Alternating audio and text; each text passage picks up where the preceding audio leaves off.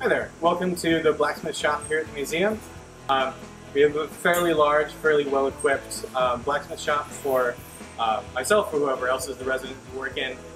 We do a mixture of our own personal sculptural work and commission work for clients in the museum, which is mostly more sculptural work or sometimes a lot of architectural work as well. So throughout a lot of history, blacksmiths primarily were making some combination of either tools for other trades or artistic and sort of architectural things for people's houses. And that's still broadly true today.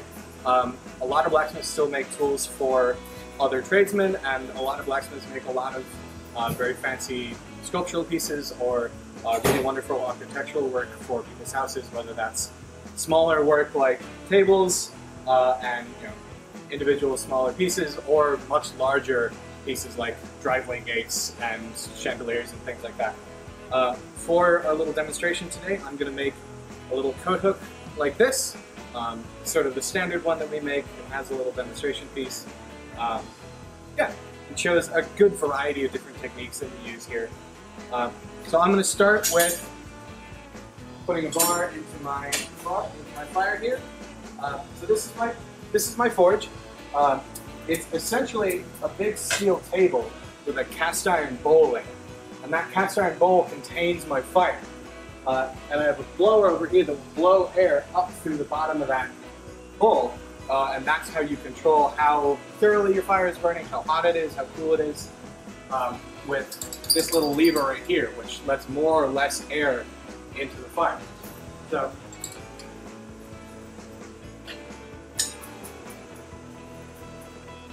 the first thing I'm going to do when I pull that out is I'm going to start by making what is going to eventually become this little pigtail skull right here, this little swirl at the end.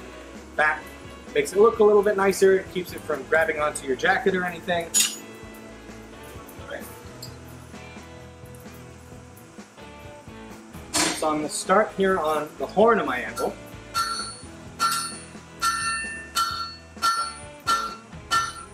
And by working just at the very tip of my piece, I can make a nice sharp little point. But you can see that point is not nearly long enough and not nearly thin enough yet. So I'm going to get it back in the fire, get a little bit more heat, and I'm going to stretch this material out, what we call drawing material out, to make it longer and thinner.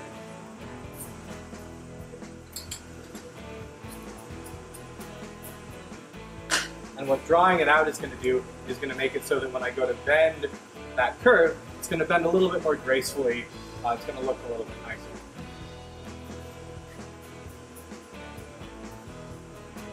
So the middle of my fire, when it's burning properly, burns at about 2,700 to 3,000 degrees, give or take. So that's only when it's burning really fully. You can make it be a little bit softer. The steel will actually start to burn at 25. So you have to be very careful with how long you leave your piece in the fire. So you'll pull it out and it'll just be a big firecracker on the end of it. And you won't have anything that you can actually work with because they'll be all be gone. So I've stretched that out a little bit more, made it a little bit longer, a little bit skinnier, but you can kind of see it's still all lumpy and square. The first thing I'm going to do is make it a little bit less lumpy by coming here onto the face of my anvil.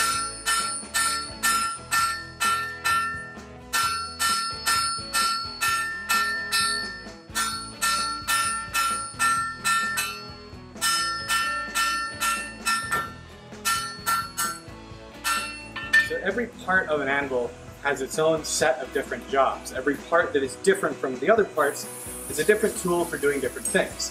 The horn is great for making circles and for stretching things out a little bit more aggressively because of this curve on it.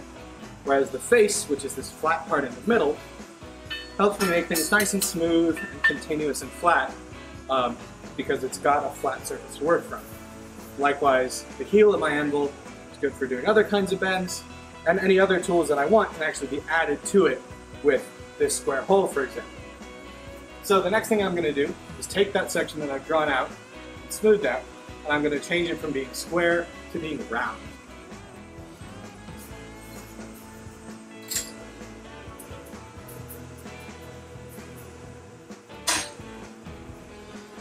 So, something that's square has 4 sides, an octagon has 8 sides, a decaheptagon, I think, has 16 sides. Something that's truly round only has 1 side, but that's a lot more work than I feel like putting into this. So instead, I'm just going to make it have a whole lot of sides, and it'll look round to the human eye.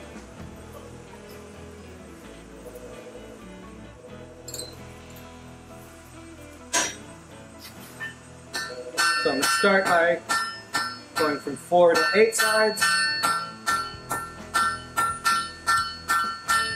And then I'm going to just sort of roll my piece continuously, trying to find any little corners that need to get blended back together.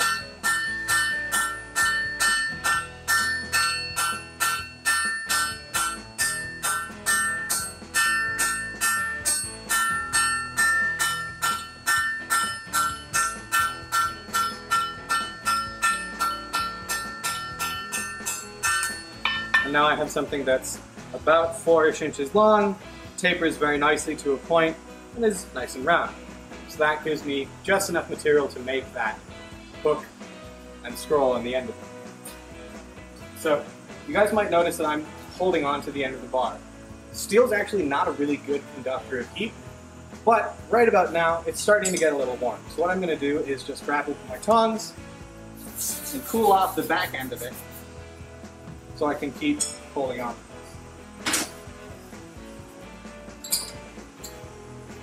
So, thus far I've been using my horn and the face of my anvil. Now I'm going to use the edges to make those curves. Essentially what we do when we are forging steel is that we're turning it into a piece of clay. We're making it so that it can be squished and squeezed into different shapes. But you always need 2 things for that. You need force being given to the piece and a way for that force to be resisted. When we're forging in the anvil, that force and that resistance are right across from each other, and that's what causes it to squish and squeeze into different shapes. If I want to bend it, all I need is some gap between where that force is being given and how that force is being resisted. So you see how by working over the edge of my anvil, by having a space between those 2 forces on the piece, I can make it bend around. And there we go. I've got a nice curve, generous enough to hang the world's biggest backpack, shallow enough that you're not going to have to be fishing stuff out of it. It's going to work pretty nice. Cool. So, next thing I'm going to do is I'm going to take about 1 inch and change right behind that. I'm going to give it a twist around. That's going to look really nice, and it's just sort of going to show off another way we have to manipulate things, another way to change the mount. I'm going to do that here at my big old vise.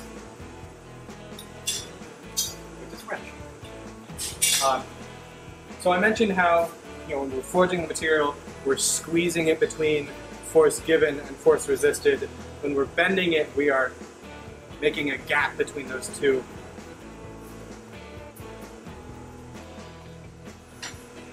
When we go to twist something, we're giving force in the form of torque, and that torque is being resisted by, usually, a big vise that isn't going to be moved.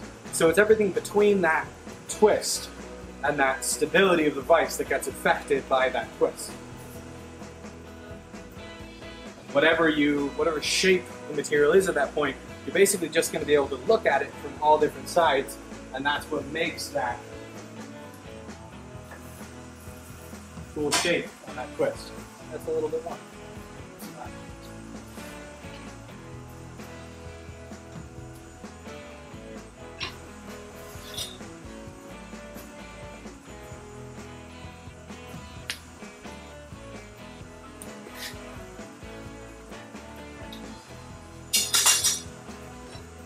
Saw how easy that was.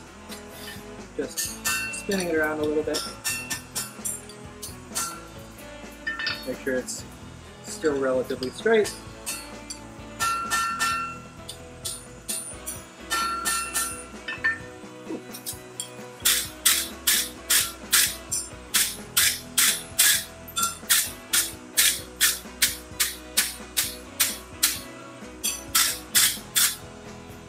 Alright, so the next thing I've got to do is cut this off of this longer bar, because obviously this is a lot more than I need. So,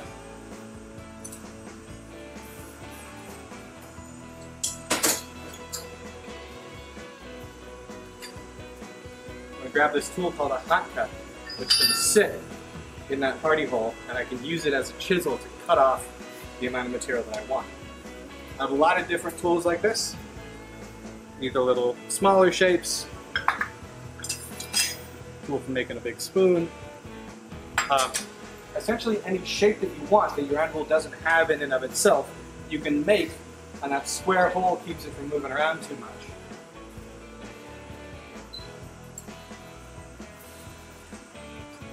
So anything that you don't need continuously, you can have ready to go while you have all the shapes that you want a lot more frequently already built into the anvil. Whatever else you need, you can just add and take off as you need it.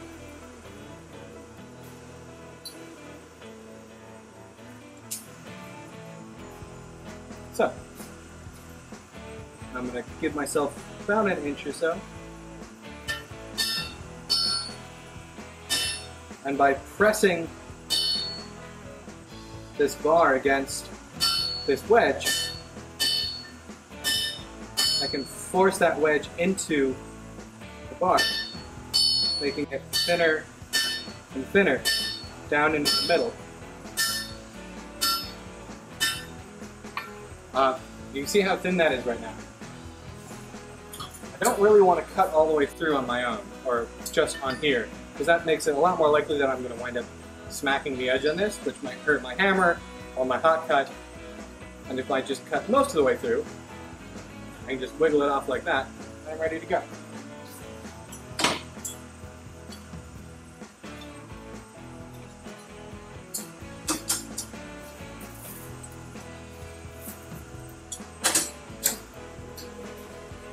Now that I'm done with that, I can take it off. So the next thing I've got to do, almost done, is I've got to make that little thumbprint on the back that will let this actually get attached to a wall. I'm using the near side of my anvil to do that.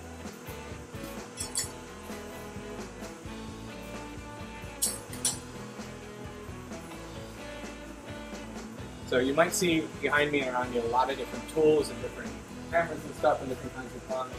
We do a huge amount of different things in here. Having different hammers and different tongs and a bunch of different tools allows us to make all the different kinds of changes we want to whatever we're working on.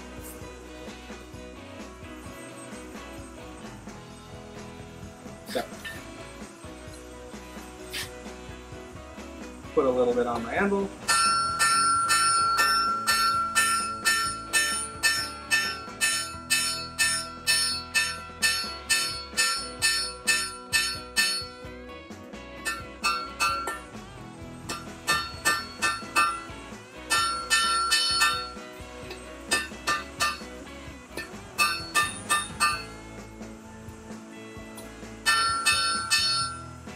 Have a nice, big, round, lollipop-like shape to put a hole in. To do that hole, I've got this tool, it's called a punch, which is basically just a slightly flattened taper made of a little bit tougher steel, and that can be used to press through and into the material, pressing it out of the way like, you know, clay or Play-Doh, and that will allow me to make a hole.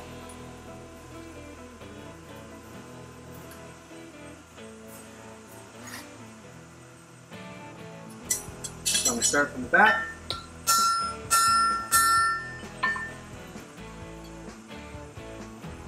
Turn it over to the front.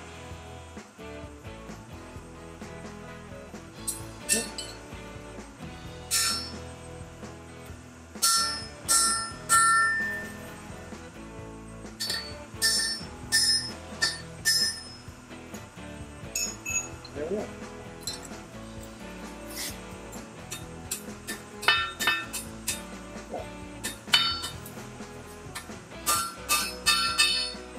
So now, last little bit just to make sure that everything lines up nicely. And it looks good. So I can take a big brush, scrub it off. You might see all these gray flakes around here. That's a material called scale, which is a form of iron oxide. It's a form of rust. It forms on the outside of steel above a certain temperature. You gotta scrape it off. You wind up with a kind of gross surface on the piece. So there's that. That's all good. Pull that off in this thing of water right here. And we're ready to go. All done. Goodbye.